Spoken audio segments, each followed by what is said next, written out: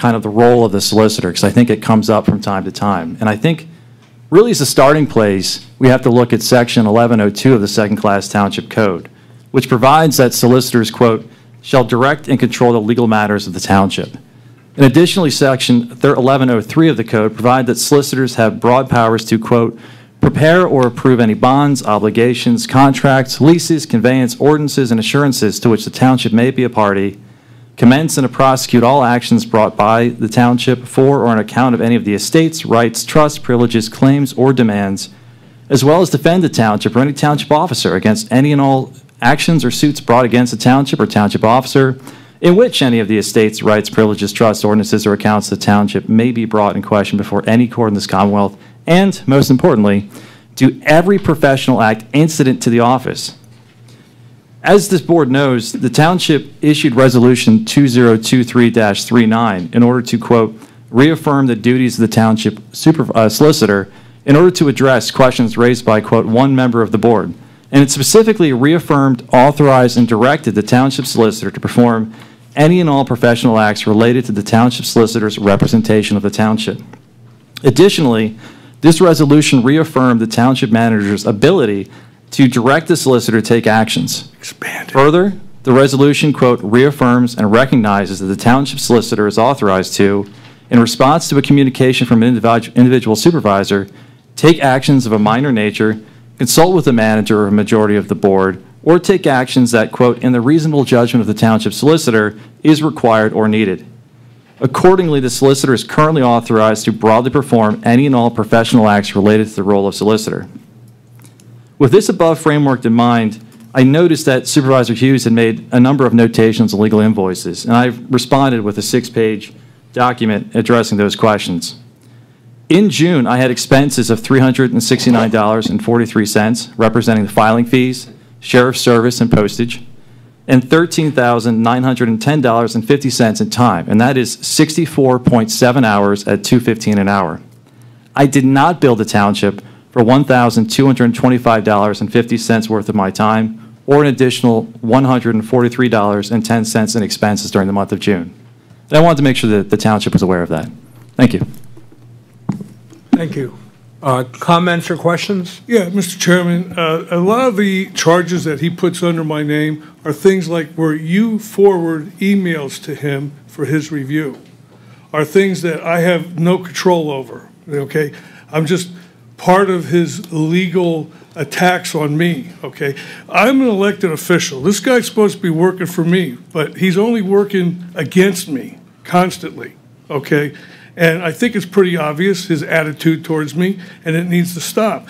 And my concern is what he didn't say about the section in the Second Class Township Code is that all of that is at direction of the board. And his resolution took that power out of our hands, and we willingly gave it up. In fact, I said at the time of his resolution that we just lost control, the board just lost control of this township. He, in essence, runs this township now. He's injecting himself in everything, and it's become a problem, as we'll find out pretty close in the near future. And I don't think we need a rebuttal from Mr. Schnee. He's said enough. He dominated. This is the Board of Supervisors meeting, not the Schnee meeting. Chad? This is section 1103, where you hear Solicitor Schnee pontificate on this section as far as his duties as a solicitor. And he wrote a resolution which basically undermines this section. It's a state statute, must be followed. But here's what Schnee conveniently forgets. When directed or requested so to do. Directed or requested so to do by who? By guess who? The Board of Supervisors. He doesn't have the free will to do whatever he wants to do. When directed or requested so to do. Every professional act incident to the office which the township solicitor may be authorized are required to do, again, by the Board of Supervisors. Here, stated again, is what Schnee conveniently forgets. Authorized, required by the Board of Supervisors. Schnee must be terminated. In this July 8th, 2024 Board of Supervisors meeting, Schnee pontificates again on his duties as solicitor. We looked at the section 1103 earlier, which delineates and summarizes his duties as a solicitor, and that should be enough. But now we will look at closely resolution number 2023-39. He references this again in his pontificating speech in July 8th meeting. This is Schnee's work. He created this resolution. He convinced the board to pass it, claiming that this was strictly reiterating the duties of township solicitor. You'll find that this resolution does much more than that. He wrote it, and he had the board adopt it. This is his primary source he uses to claim his broad powers. Powers that he has abused. Let's take a look at this resolution titled Reiterating the Duties of Township Solicitor. It does more than that, as you will see. He uses this to expand his control. Let's take a closer look at his nonsense. Here is the first section of his resolution 2023-39, and we will look at this in 3 sections.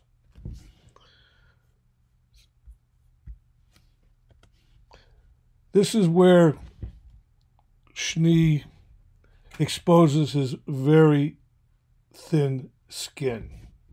What does this have to do with the solicitor's duties? Why reaffirm? But notice this, more importantly, he singles out one member of the board that dared to question the duties and responsibilities of the office of township solicitor. So here, in this little paragraph, he attacks a supervisor, an elected supervisor, trying to suppress a supervisor's questioning the activities of a contractor. One member of the board. There actually should have been 5 members of the board that looked at this and asked him questions. Then, how do we know this to be true? I have evidence it may not. Opinions coming from his. This is his opinion. This is Chadwick Schnee's opinion. In all instances, this claim, in all instances, it was directed or authorized or required by the township manager of the board. This doesn't reiterate his duties. Until he was able to get the board to pass this, the manager could not direct his activities. Only the board, as a section 1103 stipulates.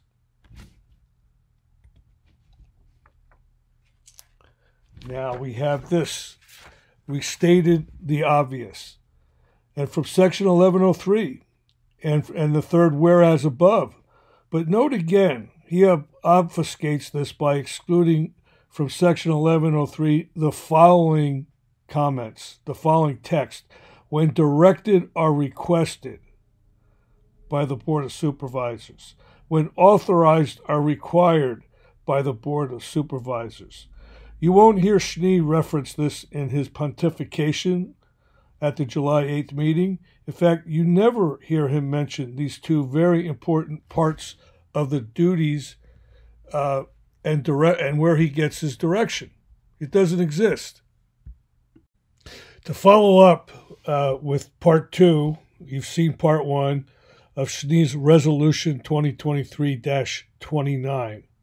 This part is very busy.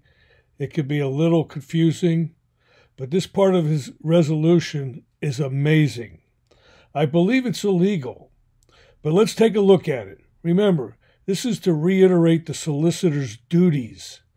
As you will see, as Schnee states, be it further resolved, here he is addressing the manager's duties, not the duties of the solicitor.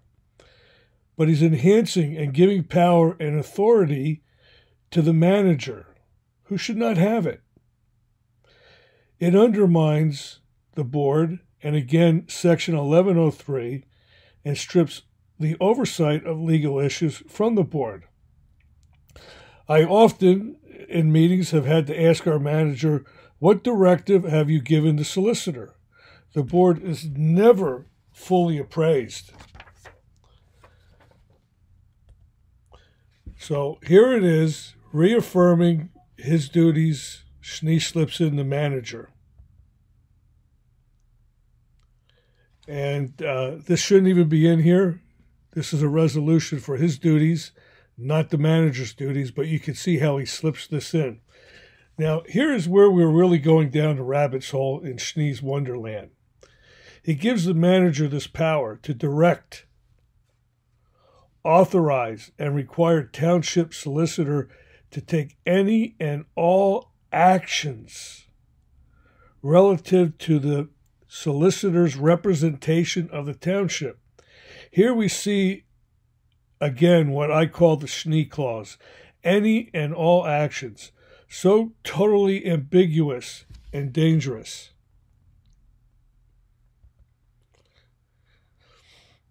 There it is, under the pink lines.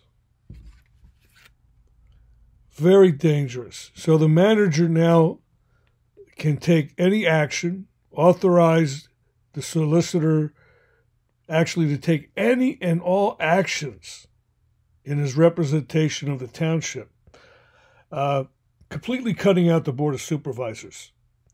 I've had a lot of trouble accepting this. But it gets worse. Schnee has further reduced the board's oversight. And how has he done that?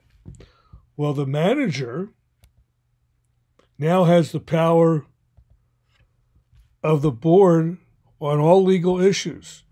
But look at this. Most disturbing is he has the right to assign this power to anyone. Just to anyone. How can he do this? He could, theoretically, he could say, well, my wife is going to have this power now because I'm going on a fishing trip. Or he could give Schnee's wife the power. He could designate, it doesn't restrict him to who he could designate it to. And look at this again. Remember this. Any and all actions. Any and all actions. He's rewritten the second-class township code, and he's undermined our good governance. So let's take a look at the next section, further resolve. This further weakens the board's powers and contradicts section 601 shown below.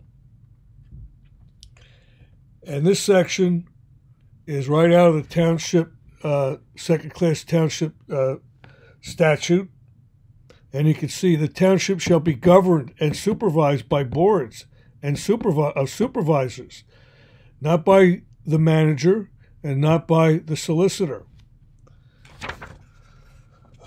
We are governed by a board of 5, not by a board of 1. And this is what's really dangerous. He reaffirms and recognizes that individuals he's attempting to create, basically he's attempting a structure where he can work with 1 or 2 supervisors separate from the board. This is what has been happening. Schnee has circumvented the second-class township code. He has violated his trust and his duties to the township.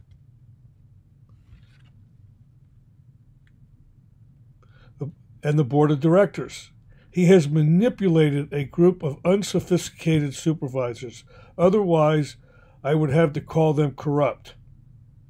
So here you have it. He isolates the board. He gives authority to the manager, who can assign that authority to anyone, to anyone. And then he further complicates matters by insisting in this further resolved that he can work with individual board members. More importantly, he can take direction from this individual board member. Read it and weep. Now we'll go on to the last part, part 3, and wrap this up. This is the third part, the last part of Resolution 2023-39. At the very top, I copied over the last sentence from the last slide for continuity and context. Schnee ends his resolution confirming his power. And Schnee is all about power and control for the sake of billable hours. But also, he needs to project the impression that he is the smartest person in the room. And we know he is not.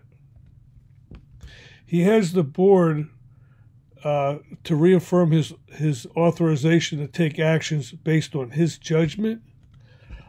I have to question his judgment, and I hope that you do too. The solicitor should never take any actions without approval from the Board of Supervisors. And this is precisely why our township government is a mess.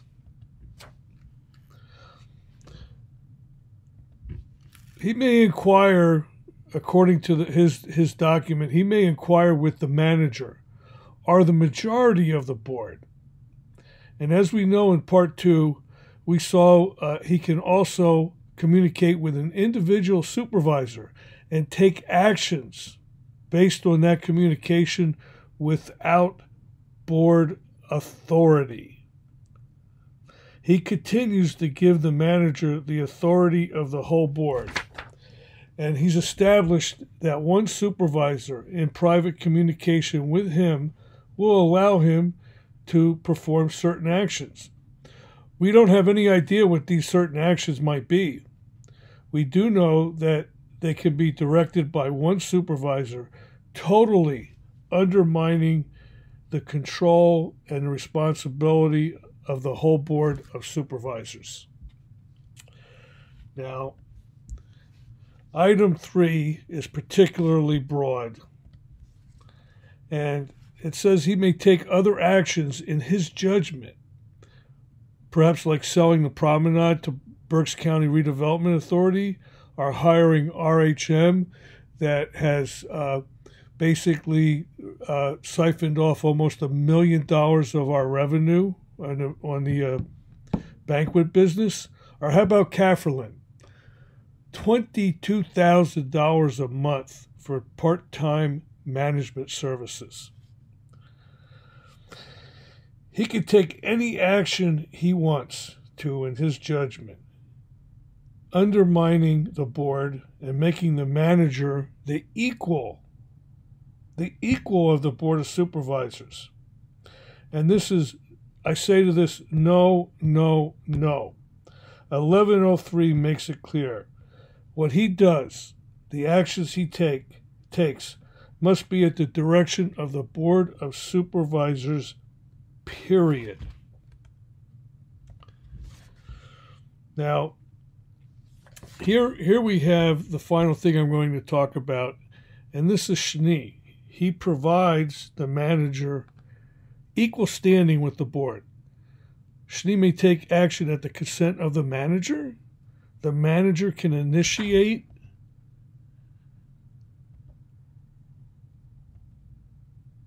can initiate litigation, can settle litigation, and can discontinue litigation on behalf of the township. The manager can do this. This is what Mr. Schnee's resolution says. It takes the power and the responsibility, not the responsibility actually, but the power and the authority. Our manager can do this. In fact, our manager right now, if he wanted to, could just say, we're going to discontinue the litigation against Supervisor Hughes. But of course they won't do that. So this is amazing. And this is really one last thing I want to make a statement on, and then this will be the end of my review of Mr. Schnee and his supposed control over this township and his pontificating in July 8th meeting concerning his duties and responsibilities. And this is a subject, and this is a resolution that needed more scrutiny than it had received. We cannot continue to operate this government with an agreement such as this. Schnee is not only dominating and directing our legal issues, he has inserted himself in management issues and decisions. He has control of the Board of Supervisors, and he has stripped the Board of Supervisors of real authority. As you can see, he has elevated the manager as equal to the Board of Supervisors. In this way, he controls the manager.